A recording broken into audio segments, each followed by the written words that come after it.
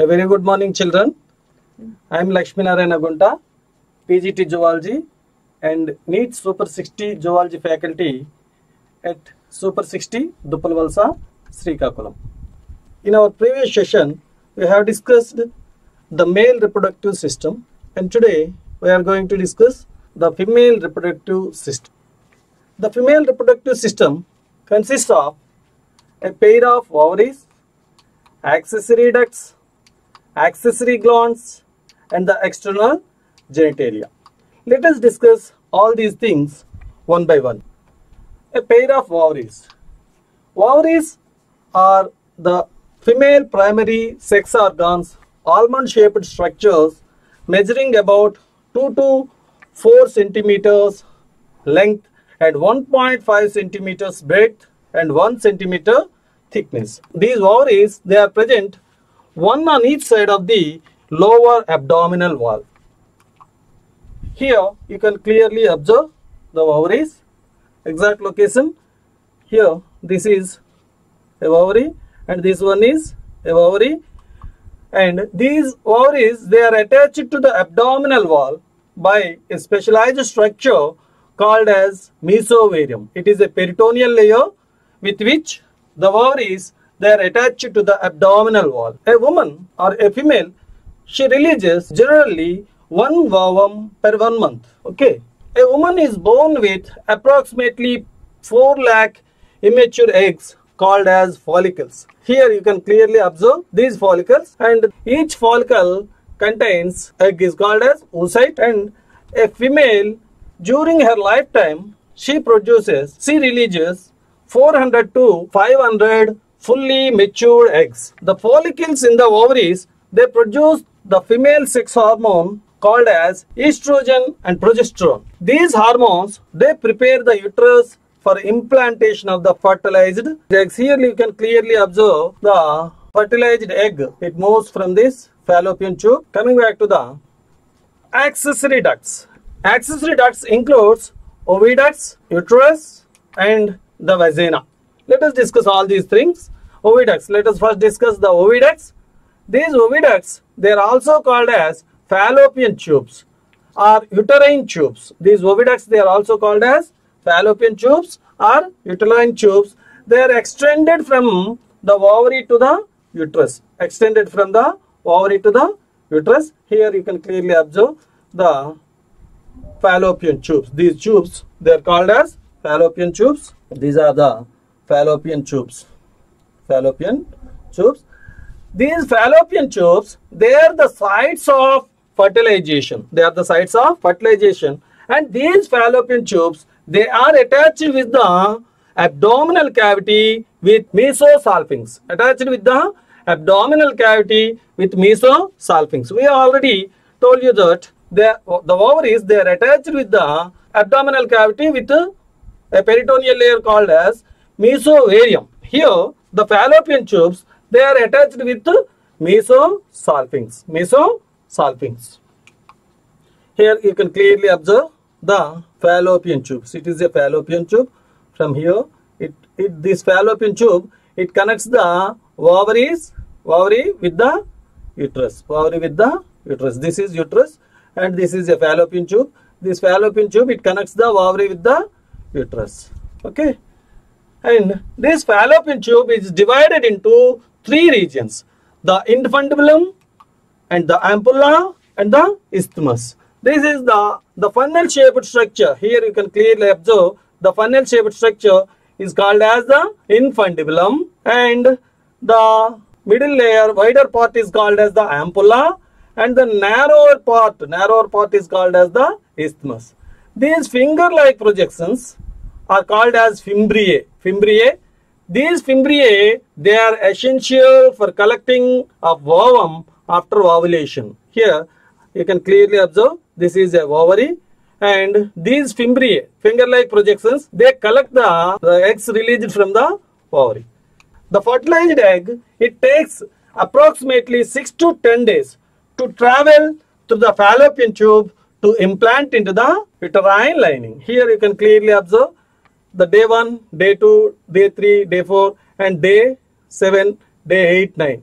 By the 7th day, fertilized egg, it attaches with the uterus. And the next accessory duct is uterus. Uterus is also called as a womb, referred to as the womb. And here you can clearly observe the uterus. The uterus is a pear-shaped, inverted pear-shaped organ in the size of a clenched fist. Uterus, it is made up of 3 layers. The innermost layer is called as endometrium. The middle layer is called as myometrium. And the outermost layer is called as the perimetrium. Here you can clearly observe the innermost layer is called as the endometrium. The middle muscular layer, thick layer, is called as the myometrium. And the outermost layer, which is a thin layer, it is called as perimetrium. Peri means on all the sides. And this uterus, it is connected with the abdominal wall with a structure with a layer called as mesometrium. Ovaries, they are connected with the abdominal cavity with the help of mesovarium. Fallopian tubes, they are attached with the abdominal cavity with the help of mesosalpinx. And this uterus, it is connected with the abdominal cavity with a layer called as mesometrium. Here you can clearly observe all the 3 layers. Okay, uterus, it consists of blood enriched tissue called as endometrium. This endometrium, it undergoes periodical changes during menstrual cycle. Here you can clearly observe this is the endometrium layer, which is richly supplied with blood vessels. And this endometrium, it undergoes periodical changes during menstrual cycle. Okay, coming to the powerful muscles of the uterus expand to accommodate a growing fetus and push it through the birth canal. This layer, which is called as myometrium, the middle layer, which is a powerful muscles, which is the powerful muscles of the uterus, they expand to accommodate the growing fetus and also push it through the birth canal. Birth canal is the cervical canal and the vagina together called as the birth canal. And here you can, the cervical canal plus vagina and vagina together called as the birth canal. Here you can clearly observe this is the growing embryo and this one is the fallopian tube. And the muscles of this uterus, they help in expanding and accommodating the growing fetus and also to push the completely grown fetus through the birth canal. This is birth canal, this one is the cervical canal and this one is vagina. Okay, coming to the next accessory duct, that is vagina. The vagina connects the cervix to the external genitalis. And here you can clearly observe vagina. This one is vagina. It connects the cervix to the external genitalia. Here you can clearly observe this one is the vagina. It present between the bladder and the rectum. It is present in between this vagina is present in between the bladder, urinary bladder and the rectum. Okay, this one is vagina. This vagina, it connects the uterus. This one is uterus with the external genitalia. This one is external genitalia. Okay, the functions of the vagina includes it acts as a passageway for the menstrual flow. And the uterine secretions to pass down. It helps in the uterine secretions to pass down through the introitus. And it also acts as a birth canal during the labor. Birth canal, I have already told you, it is formed with the cervical canal and the vagina. Here you can clearly observe it is the cervical canal and this one is vagina. They together form a birth canal. With the help of 2 Bartholin glands, there are 2 Bartholin glands which are also called as greater vestibular glands. With the help of these greater vestibular glands or Bartholin glands, the vagina, it becomes lubricated during sexual intercourse. Okay, next let us go to the accessory glands. There are 3 accessory glands which are the Bartholin glands. They are paired structures, and Skene's glands, they are also paired structures, and the mammary glands. Okay, let us discuss one by one. The Bartholin glands. The Bartholin glands, which are also called as greater vestibular glands. Greater vestibular glands. They are pea-sized, a small pea-sized, located slightly posterior and to the left and right of the opening of the vagina. Opening of the vagina, here you can clearly observe this is the vagina, and this one the vaginal orifice, and this one is urethral orifice. Here you can clearly observe the Bartholin glands or greater vestibular glands. These are the Skene's glands, other glands. Okay, this one is Bartholin glands.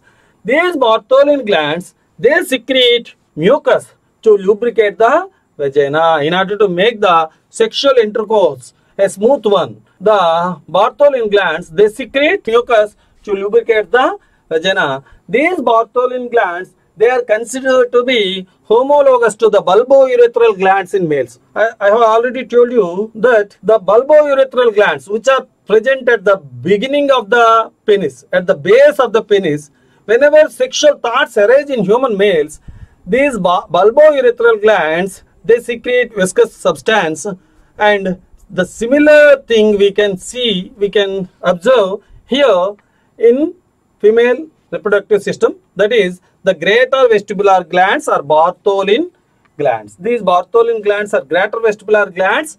They release mucus which lubricate the vagina. The next type of glands are mammary glands. Mammary glands, these are paired structures, and each breast has 15 to 25 mammary lobes. 15 to 25 mammary lobes. Each lobe with a group of cells called as alveoli. Alveoli are a group of cells which are helpful in the production of milk. Here you can clearly observe the mammary glands. Each one is a lobe. This one is a lobe, and this one is also a lobe. All these are lobes. Okay. Each lobe with a group of cells. These are a group of cells. Here clearly observe these group of cells. They are helpful in secretion of milk. After the milk is secreted by these alveoli, the milk is sent into the lumen of the alveoli. From there, it opens into the mammary tubules. From there, these mammary tubules join to form a mammary duct. And these mammary ducts, they form an ampulla, and this ampulla finally they unite to form a lactiferous duct. This lactiferous duct, it opens out through a nipple. Okay. Coming to the next one, external genitalia. This external genitalia, it includes the vulva. Vulva is the female private region. Female private region, which consists of the mons pubis. Here, mons pubis, labia majora, labia minora, clitoris, urethral opening, vaginal opening, and the perineum. Okay, these all includes the vulva. Okay, this one is mons pubis. The mons pubis, triangular mound of fatty tissue, is called as mons pubis, where the pubic hair grows. Pubic hair grows, and below this, the labia majora. Labia majora. This one is also called as outer lip. This one is also called as the outer lip. Outer lip. And labia minora, a pair of labia minora, it is called as the inner lip. And the clitoris, which is equivalent to the penis of human males. The clitoris, it is an organ of sexual arousal, and this one is urethral opening. The upper opening is called as the urethral opening, and the lower opening is called as the vaginal opening or vaginal orifice. This urethral opening is also called as urethral orifice and vaginal orifice. And this is urethra. This urethra leads into urethral orifice, and the vagina opens out through a opening called as vaginal orifice, and perineum is the structure that is present in between the anus and the vestibule. Okay, let us finish this session with a few questions. What are the glands of females which are similar to the prostate of males? Bartholin glands, Skene's glands, Cowper's glands, greater vestibular glands. What is your option? Glands of females similar to the prostate of males. Prostate of males is. Okay, that's right. The option B is right answer. Okay, next question. The fimbria of infundibulum involve in collection of zygote, collection of sperms, collection of ova, and collection of progesterone. The fimbria of infundibulum. Fimbria, the finger-like projections which are present at the funnel-like structure. What is the right option? The collection of ova. Very good. Collection of ova. They are helpful in collection of ova. Okay, this finishes our session, and thank you for watching. Just you follow me on YouTube simply by typing Lakshmi Narayana Gunta. Thank you.